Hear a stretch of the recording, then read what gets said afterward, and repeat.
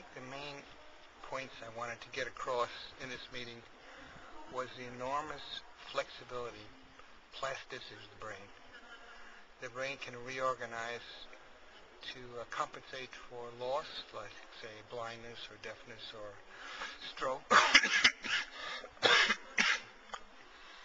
But the brain can also reorganize to take care of new functions, like, say, night vision through the skin or something like that. So the brain is enormously plastic, and I've been discussing some of the mechanisms of plasticity, and also some of the demonstrations of plasticity.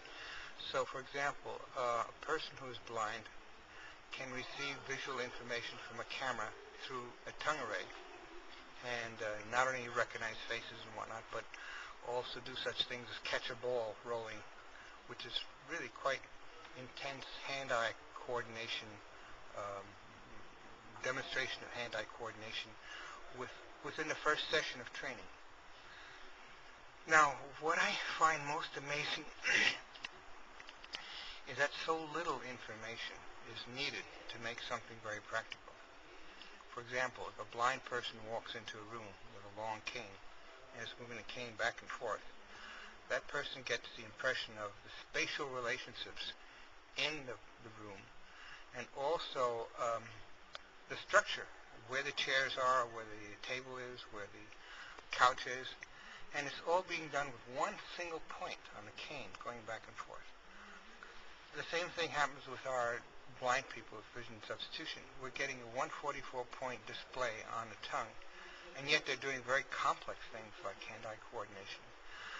So that when we hear about the complexity of the brain, how enormously complex it is, how many special relations, special edge detectors and color detectors and whatnot, and how many millions and millions of cells are firing for almost any activity, one is perplexed that the brain can compensate and produce activities and percepts with just a few points.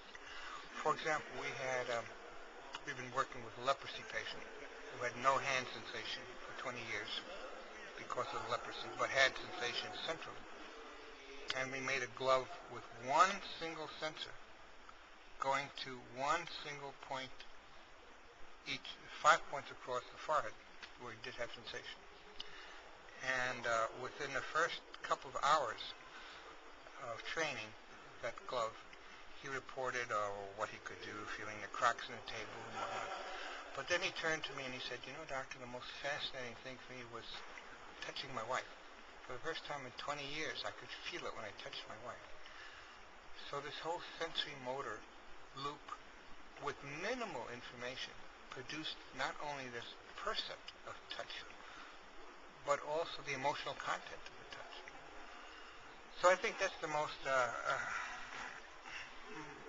important aspect of what I've talked about here in Paris, is the ability of the brain to compensate for loss and to develop mechanisms for dealing with new information, and that it can do so with the brain can reorganize on the basis of as little as 2% or less of normal tissue within a specific system. I don't say this goes for everything, but the ones we've tested it has. And this is not only as far as sensory loss, but also motor loss. People with stroke and whatnot can reorganize on the basis of very little amount of surviving tissue.